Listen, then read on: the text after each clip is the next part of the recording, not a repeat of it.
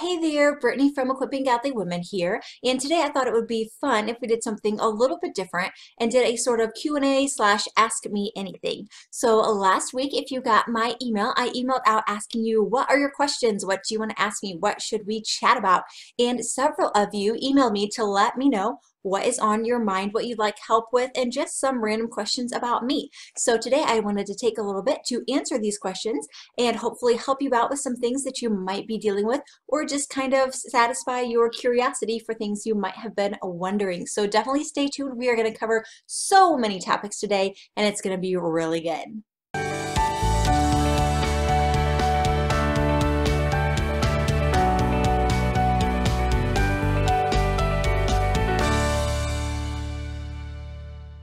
All right, so let's dive right on in with question number one. Any advice for how to deal with worry, fear, or anxiety? This is a great question. Worry is definitely something that has run in my family, so I have dealt with it a lot over the years, and I know that it's something that a lot of you deal with as well. So let me start by saying I do have an article on Equipping Godly Women that lays out how to deal with worry, so I will link that below if you struggle with this and you want the whole like step-by-step, here's everything.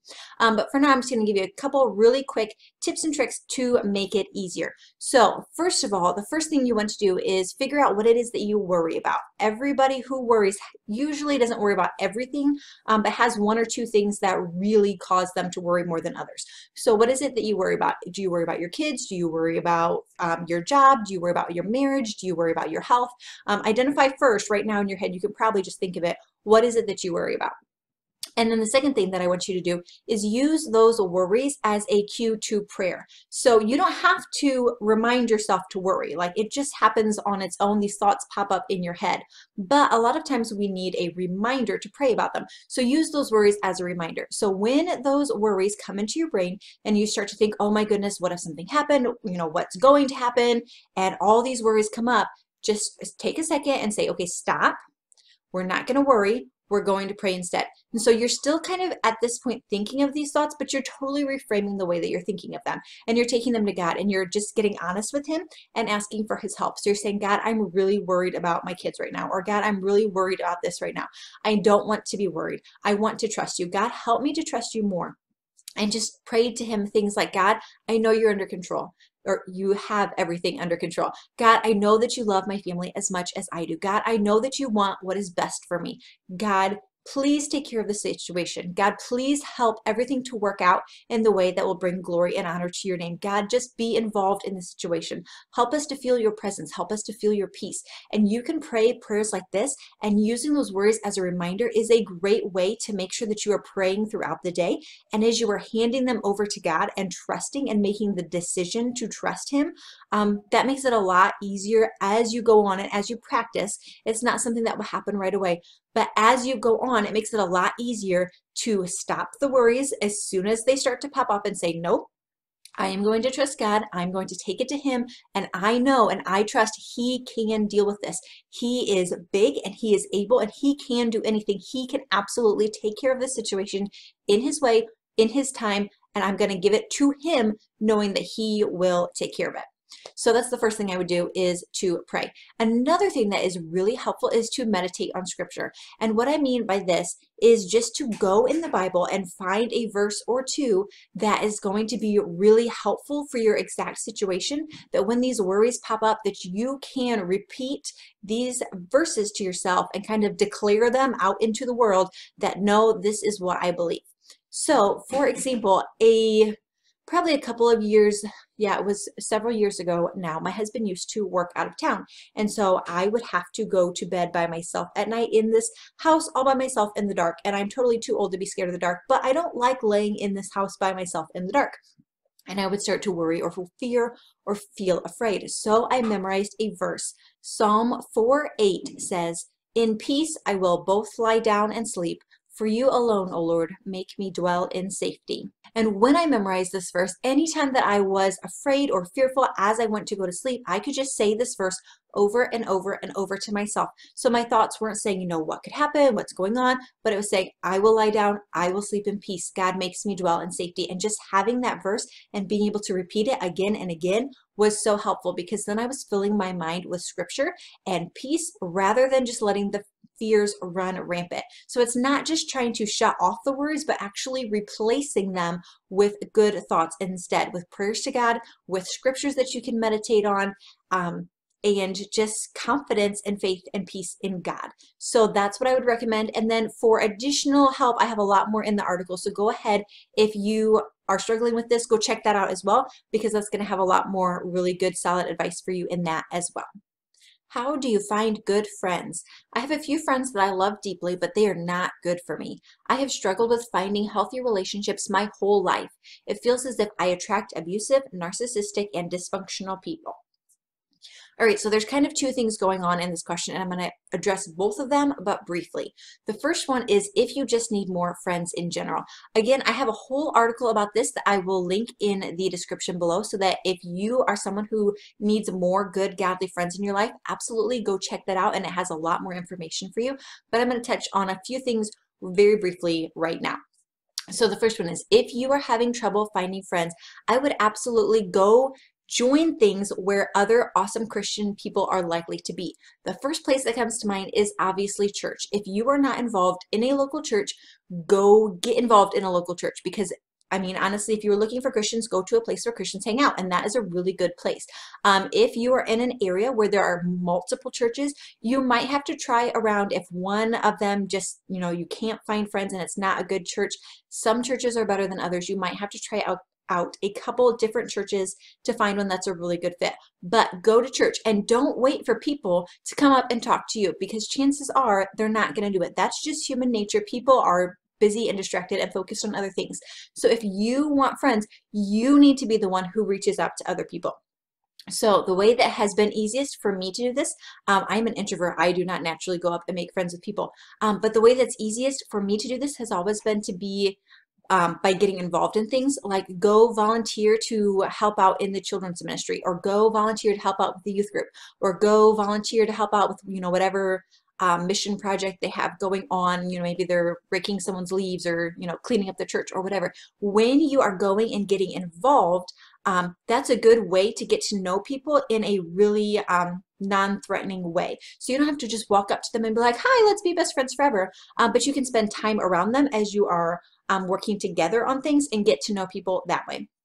You can also join Bible study groups. You probably have one at your church. If not, you can ask around at your church or other churches in your area. It does not even have to be at your own church, but find a Bible study, or find a volunteer opportunity. If you get on Google and you look, volunteer opportunities in your city, there might be something that pops up that way. But then going back to the second part of the question, where you mentioned that you typically find yourself drawing in people who are dysfunctional or narcissistic, honestly, in order to combat that is probably going to require getting a little bit vulnerable and going to somebody whose advice and opinion you trust, and kind of having them vet some of your friends for you.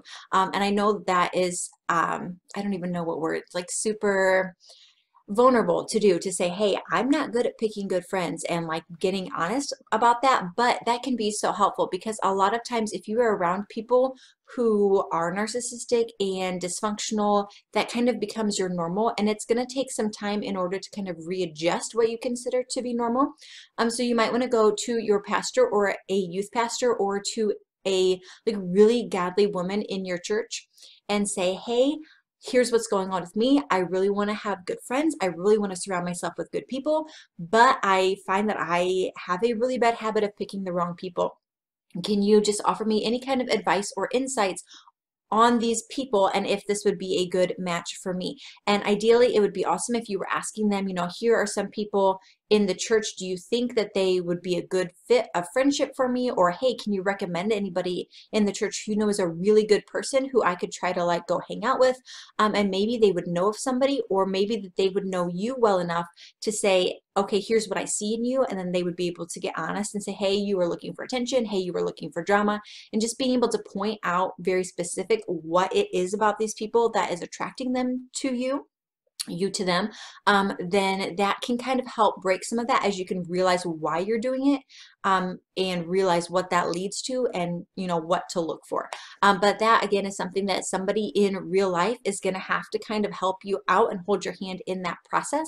You can obviously also go to the Bible and say, what are the qualities of a good Christian person, and see how closely they line up to that. But I just feel like if you are in a place where your sense of normal is off, it would be really helpful to get a secondary opinion from somebody that you could trust, like a pastor or a like woman in your church who's in a position of leadership. How can you bring others to Jesus when they don't believe in God?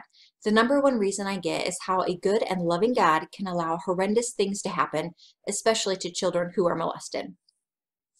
All right, so the first thing that I would say about this is, first of all, to keep in mind that their salvation is ultimately not your responsibility or your duty. And what I mean by this is, yes, we absolutely should be witnessing to people. Yes, we absolutely should be sharing the love of God with them, but it is God who ultimately saves and who brings about that salvation. All that we are called to do is to plant the seed and to water that. So we can't convince or force or make anyone believe, and we don't even need to go as far as to kind of justify God or to give a defense for him, because he's God and he doesn't need us defending him. But what we can do is basically to kind of talk with people and talk through the issues, especially if it seems that they are open and they have questions. And that's a really awesome place to have people in when they are interested and curious, but they have questions. So if they're super angry and they want nothing to do with God at all, I wouldn't go so far as to try to convince them or force them or say, hey, you have to believe and here's why. But just to kind of keep that dialogue open, and to provide a good example in your life of faith and to share when it's appropriate to do so. Okay, here's what I believe and why. So practically speaking, the way that I would do that basically is, first of all, just to live your life out as a Christian and to be a Christian and to do the things that Christians do and don't apologize about it. Pray when it's necessary to pray, or not necessary, it's always necessary. Pray and read your Bible and go to church, and you don't have to apologize for that. Believe what you believe, and you can share about it in a friendly way, and you can say, hey, this is what's going on with me, and this is why I believe what I believe. As far as how God can allow such terrible, traumatic things to happen, I do have a couple articles on the site about that as well that I will link below. But basically what I want to say in short is just the fact that, yes, bad things happen, but that was never God's design or intention. He created this world that was perfect, that was a wonderful, where everybody, got along and loved each other, and there was no sin in the world. And the issue was that he gave us free will. Now, he could have made us mindless robots who had to do what he wanted, but in his love, he didn't make us mindless robots. He gave us a choice to behave or not behave, to obey or not to obey. And humans, as you know, chose to obey, and we still do this every single day. Every single one of us makes sinful choices, and those choices have consequences on other people. And yes, God can prevent that. And we get mad at God so many times because we say, why didn't you prevent this? Well, how many things has he prevented that we don't even know about? And he doesn't get credit for that. So it's kind of unfair. I wouldn't say this to the people who are struggling with this, but just to you, like, he also has prevented so many things as well. And then for the things that do still happen, well, God has provided ways to prevent them that we as humans are not taking. How, like, people who are starving in Africa, well, how, have you given money to that? Like, you have the ability. He created a way for them to have help. He created you, and are you doing it? He created a way for the people who are struggling with all these things to have help, but we as Christians are dropping the ball. So that's not on God, that's on us, because he did not do wrong to create us. He did not do wrong to give us free will. He gave us the ability to make good choices, and we rejected him. And that's the downfall of sinful nature. And he gave us the resources and ability to do something about it, and as Christians we don't. So that's on us, and we should as Christians be mad at ourselves that we're not doing more, obviously not to earn our salvation, but because there are hurting people out there. That's our responsibility to go do something about that, and we are not. So yeah, they should be mad and we should be mad, But we shouldn't be mad at God because that's not his fault. Yes, he could have prevented it. He could have taken away our free will, but we also could have prevented it by getting resources and love and help in place. So yeah, be mad, but then don't use that anger to push you away from God. Use it to spur you into action. What could you do to help this? Can you go and I don't know any statistics or demographics of who is most likely to engage in these kinds of behaviors, but can you go volunteer with someone like Big Brothers Big Sisters, who is a mentor to younger people before they get into these situations? Can you donate to homeless shelters or to battered women's shelters or to all of these places so that people would have the resources that they need to go live their life without having to fall into these terrible situations that people fall into? Obviously, sometimes it's because of sin, and honestly, sometimes it's because people don't have the resources they need to make better choices. And we as Christians absolutely can and should be doing things about that on the preventative side of things. So for more of an argument of why God allows suffering, go check out the whole article, but those just a few thoughts I wanted to share on that. You've probably shared this before, but I'm fairly new to your emails. Would you share your testimony with us? And also, you said you don't want to be Catholic. Have you now joined your husband in Catholic Church? Question mark, question mark. Any update? Okay, so that was two separate questions, but they go together, so I'm going to answer them together. So a little bit about my testimony. I did grow up in church pretty much my entire life. My grandfather was a preacher and my mom was a pastor's daughter, and so I just kind of came by it naturally. My mom is an awesome Christian woman who totally walked out every day exactly what it means to be a true Christian, not just a Sunday Christian who goes on Sundays and then goes about the rest of the week. But I just saw her model every single day, like what it's like to just dive in as much as you could, when times are easy and when times are tough, because every family has tough things, but still just watching her cling to the Lord through all of that provided such a good example for me. Then in high school, I kind of went through a rough time. I have shared a little bit about this on the website, but not a whole lot. Basically, I was depressed. I was anorexic. Just a lot of spiritual warfare kinds of things that I went through. That were really rough on everybody at the time. There really wasn't anything wrong. It absolutely was just spiritual warfare, which I really need to get around to writing a post on that one of these days. So just a lot of yuckiness that I was dealing with that left me feeling really far from God. I still believed in him. I still went to church every Sunday, but it was just such a mess to constantly cry out to him and just something was off in my head. So I ended up going on to Christian college, and that was probably the time of my life where I felt the farthest away from God. I still believed in him. I still went to church. I still was at Christian college reading my Bible. But I just went to a Christian college that happens to feel a whole lot like a bubble, and that they had a really strong emphasis on missions. So I would go out into the inner city where this college was located, and I would try to help real people who had real problems, who went to church on Sunday and were just honest about, hey, here's what I'm dealing with. And they would lay it all out there and they would come to meet Jesus. And then I would go back to college where everyone is like, we are perfect Christians and we have no problems ever. And we go to church because we're wonderful and our lives are, greeting card perfect. And it just felt so fake and terrible to me that I didn't really want anything to do with any of it. And it just was not a fun time where I just really didn't feel close to God at all. I still believed in him, but I was like, this is junk. I don't want, this is nonsense.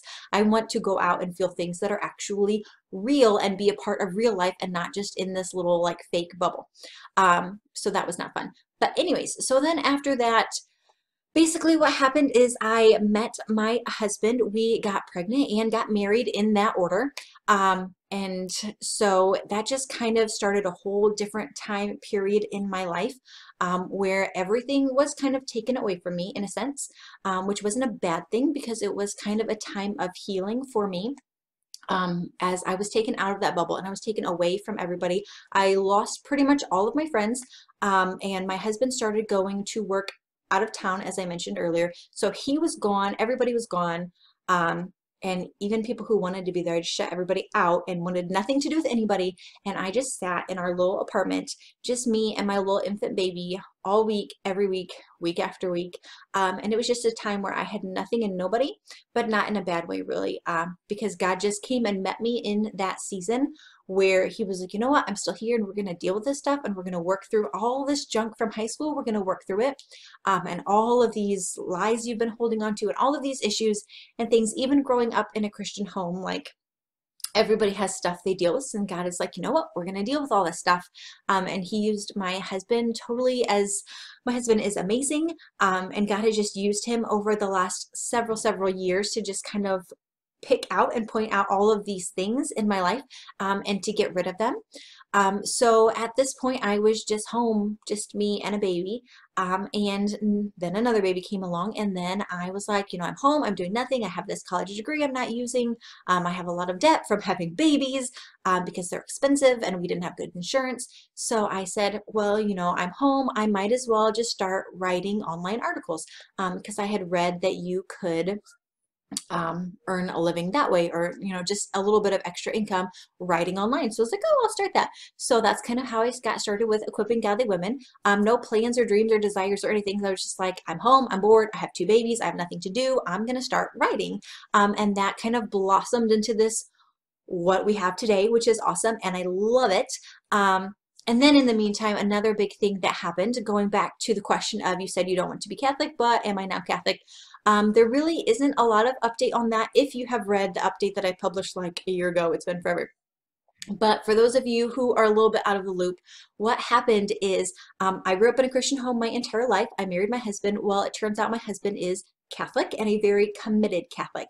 And apparently some people grow up thinking, you know, Catholics are horrible, evil people. I didn't grow up with much of an opinion either way. So when we got married, I was like, cool, you're Christian, I'm Christian. We both love Jesus. Like, I didn't think anything of it. It wasn't really an issue for either of us.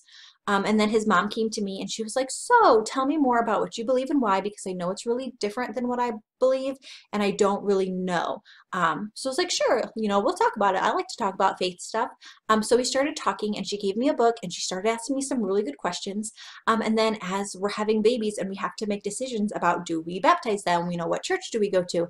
And we have to make all these decisions. I was like, okay, well, I don't want to just say we have to do it my way. I want to get in and see, you know, what does the Bible say? And that's always been my thing. So I started getting in the Bible and, okay, what does the Bible actually say about this? What does the Bible actually say about this? And as I started researching, I realized, oh my goodness, so much of what I had been taught growing up in the church that I had grown up in actually was not biblical at all.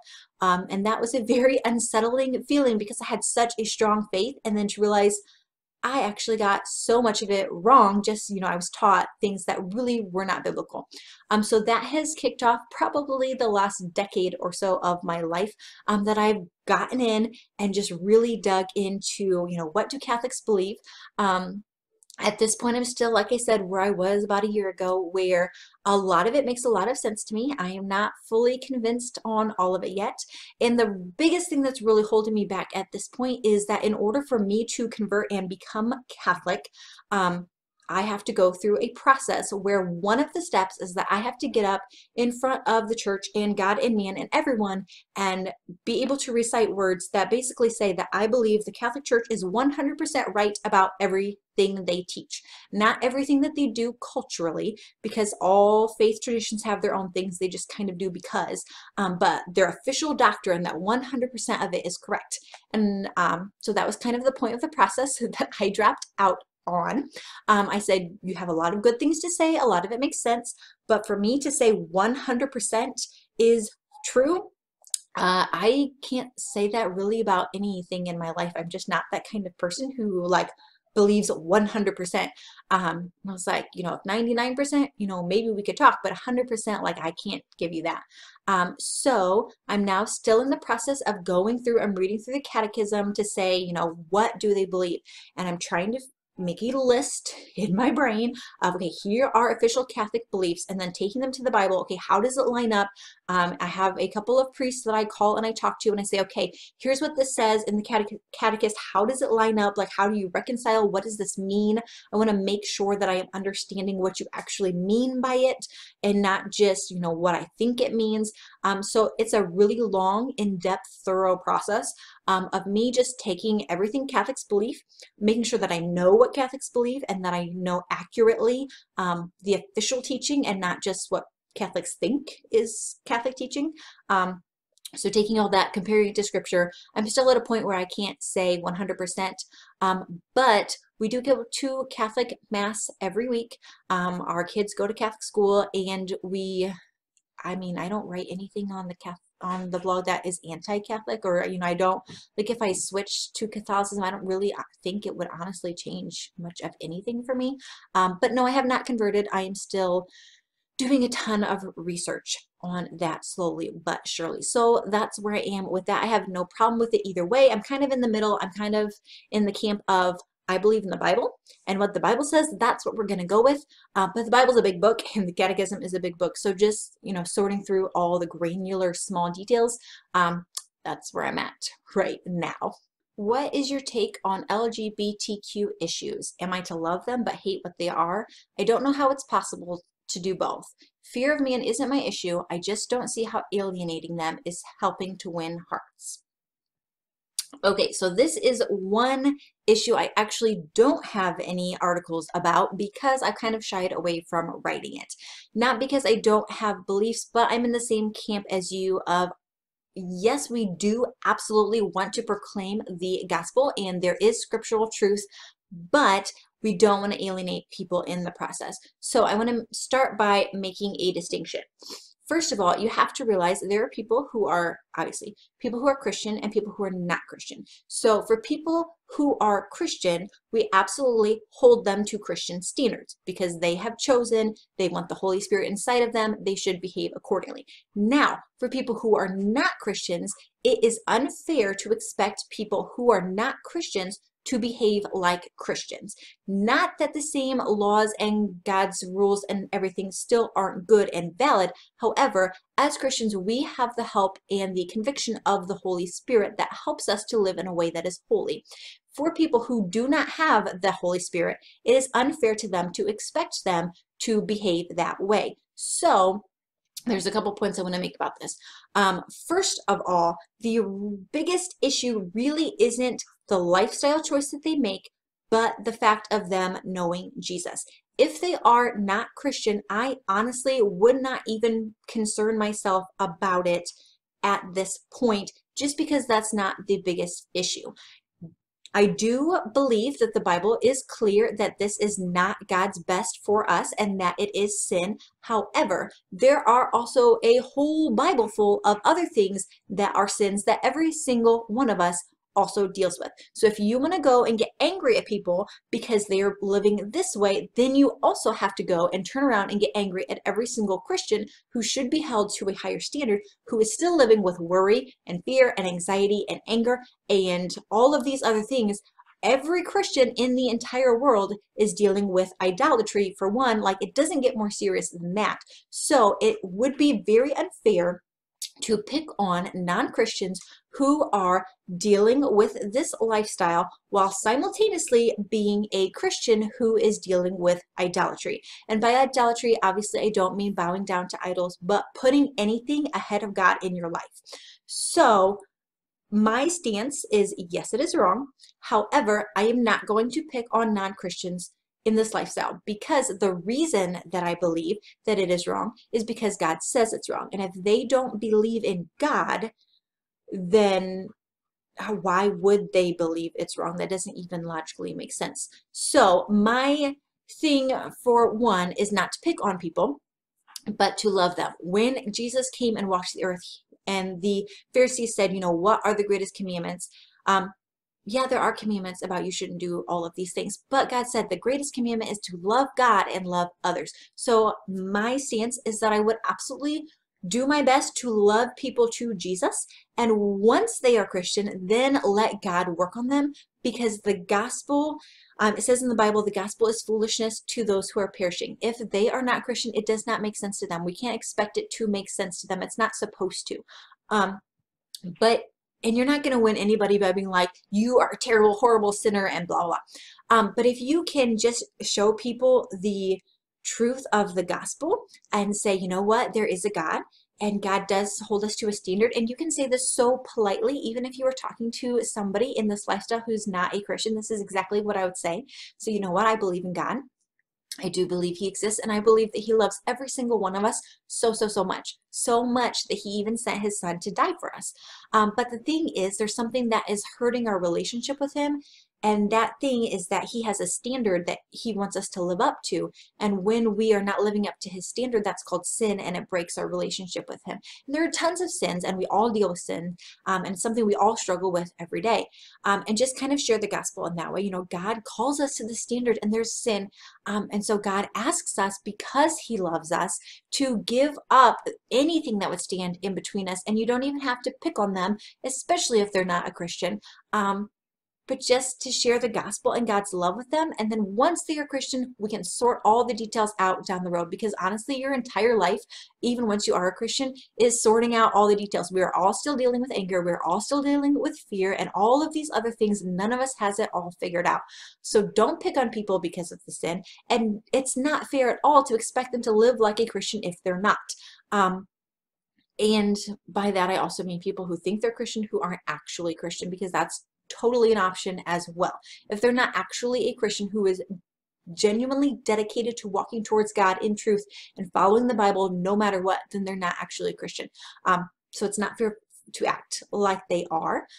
If there's somebody who is radically like opposed, like I hate God, I want nothing to do with that, let them be. They have free will, that's their choice. If they are curious about God and want to learn more, then I honestly would not even worry about that just yet. Just be a loving example of God. God calls us to love people. We all sin, we all make mistakes, but that doesn't mean that we can't love them. I mean, the Bible tells us when we were sinners, God loved us, and that's what we should do to others. Love them for who they are, who God made them to be. Love the person. And you can do that without accepting every part of their lifestyle, just like you would do if you had a friend who was really awesome but drank a little too much on the weekends, or if you had a friend who was really awesome but they were divorced. It's pretty much the same thing, and I might get flack for that, but the truth is we all have sins that we're dealing with. So that's kind of how I would respond to that. I can't stand watching or listening to anything with foul language or offensive, vulgar content. So I often leave the room or put in earbuds and listen to something else. But even my believing family members / relatives frequently laugh about it or get irritated and tell me not to be so sensitive. Am I misinterpreting his word and really just being too sensitive? Okay, so in some cases, this kind of falls into a gray area. And in the Bible, it does tell us, Paul writes about that there are gray areas. There are things that some believers feel really strongly convicted upon, and things that other Christians don't feel strongly convicted upon. So God does have a standard where he expects us to be at, and his standard is perfection, like literally not a single sin ever, like perfection. But we are all on a journey to get there, and we are on different places of that journey. So our responsibility as Christians is to, for one, for ourselves, to get as close to the standard of perfection as possible with God's help, and to do everything we can to get there, but also not to pick on people who may not be as close as we are. So there are things like this in my own life. For example, just a random, very good example in my life, my husband has no problem watching Harry Potter. For my own self, I'm not saying for everybody, I myself will not watch Harry Potter. So he knows this. Thankfully, he's respectful enough. But when he puts it on, sometimes he forgets and he'll put it on. I will just leave the room or go do whatever. I don't make a big deal out of it. His salvation is not my concern. It's not my job to convict him. That's the Holy Spirit's job. So I just kind of do what's right for me. And I'm not saying that there's multiple standards, but for me, I am responsible for me. So I will leave and I don't make a big deal out of it. And I just let him do his own thing. So that's how I handle it. Thankfully, he doesn't bother me about it. If your family is bothering you about it, honestly, I would keep doing what you're doing. If it bothers you, that's awesome. That means your spiritual radar is a little more in tune. Perfect. just set an example. And if they are bothering you, just ignore them, because honestly, God's approval is way more important than their approval. You can tell them very politely, you know what? I really am committed to being a really awesome Christian, and the Bible tells us that we should think about things that are pure and lovely. And I'm not going to get it right. I know I'm going to mess up a lot of times, but I am going to do my best. And this is just one thing that I can do to kind of be, as I don't know how to say that in a way, nothing that's offensive to them, say I really want to follow God as much as I can, and this is just one little thing that I can do. If you want to watch it, you can do what you want. You are responsible for you, but I would ask that you would please be respectful of me as I am trying to do my best here. And if you're not making it difficult for them and you're not like telling them you're horrible people, how could you put this on? Let them be, and you go do your own thing. And that's honestly how I would deal with it. All right, last question. Do you pray together with your husband regularly? I am terrified to do this, but would love to get over myself and start praying with my husband. I pray with my kids regularly, but when it comes to praying with my husband, I freeze. Do you have any advice? So honestly, my husband and I do not have any kind of regular routine where we regularly sit down to pray together or read the Bible together. We do both pray, we do both read our Bibles. It's just not part of our habits right now, where we sit down and do these things together. But my advice for you, if this is something that you really want to get started, I think that is awesome. Probably the easiest way, if you are already praying with your kids, is just to invite him to join you. Or if you're feeling really nervous, have the kids go invite him to join you. That's something I actually do a lot. I do. It's bad. But anyways, you can say, hey, we're going to pray, kids.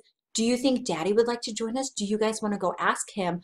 And you can send your kids if you're feeling nervous, send them, and they'll be like, Dad, come, and who can say no to their kids? And if they do, your kids won't be crushed. Like parents say no to kids all the time. So you can have your kids say, hey, come pray. Or you could go out to him and say, hey, I pray with the kids, and would you like to join us and make it a whole family thing? And if he says no, then that's fine. And if he wants to join you, that's awesome. If you would rather have a time just with him, where it's not with your kids, then I think the first thing to do would be to find a really good time where you think would be a good time to do that. You don't want to interrupt him when he's in the middle of doing things. Not that you couldn't, it would be more difficult. So if there's a time of day where you generally see that he's not doing a whole lot, or you have a little bit of extra time, just to sit down with him and say, hey, so I'm trying to make prayer more of a priority in my life, and I would like to pray more. I was wondering if you might like to pray with me. Or you could say something like, hey, I want to pray more, but I'm having trouble remembering, do you want to kind of pray with me to kind of help me remember and make it a routine? Or whatever you want to say, however you want to phrase it. Or say, hey, my faith is so important to me and I want to pray a lot, but I really wish that this was something that we could share together. I would love to be closer to you in this way. Figure out what you're going to say first, and then just go to him at a time where he seems calm and relaxed and doesn't have a lot going on. Obviously not when he's busy or stressed out about other things. And yes, I know it is totally terrifying sometimes just to get up the courage to ask these things. But you have to remember your husband loves you. And if your husband loves the Lord, he's not going to be mad at you or throw things at you. What's the worst that can happen? He might say no, in which case you're at the same exact position that you're in right now. So you haven't lost anything. But it's just, sometimes you just have to take a deep breath, count down from 5, and just do it. And the longer that you wait, the more you procrastinate, the harder it's going to be. If you have to set a time and you're going to say, tonight, I am going to talk to him. Or even tell somebody who is easier to talk to, tell a girlfriend, hey, I really want to do this. Tonight, I am going to talk to him. Ask me tomorrow and make sure I do it. And if you have that extra person who is going to follow up with you, it might be easier to force yourself to ask hard questions when you're going to have accountability tomorrow. So a lot of times I think it's just taking a deep breath, finding a good time, and just doing it, because what's the worst that could happen? Not a whole lot. And what's the best that could happen? You guys could start a prayer time together that would be so encouraging and strengthening for your marriage and your faith, and that would be awesome. All right, so that is all of the questions that I had for today. Hopefully you found these interesting and helpful. Maybe we will do something like this again in the future. If you love this video, definitely leave me a comment down below and let me know. Maybe we'll do one again. Otherwise, I will be back with more videos and interviews and all kinds of encouragement for you here soon. Bye.